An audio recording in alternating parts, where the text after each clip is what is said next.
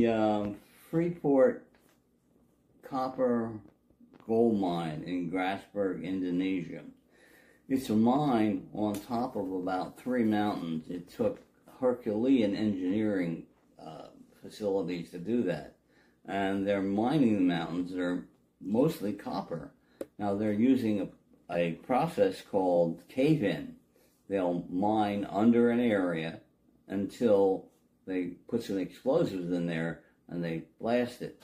The area collapses and as a consequence can be worked for minerals. Now, in Grasberg, they tried cave-in, but they hadn't really tested it against the rainy climate in Indonesia.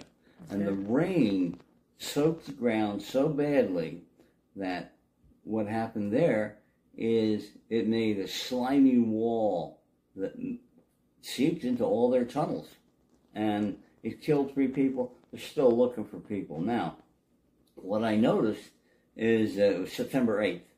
Grasberg of 2025. Yes, it's fresh. Grasberg collapsed and closed off all their tunnels, and the copper companies, moderate-sized copper companies, started jumping because Grasberg produced 1.5 million pounds of copper, 1.7 million ounces of gold, and 6 million ounces of silver. So it had an effect on the markets. People are saying, oh, well, we can fix this. I don't know if they can. It probably won't be fixed till 2027 or 2028, and they're going to lose all that production.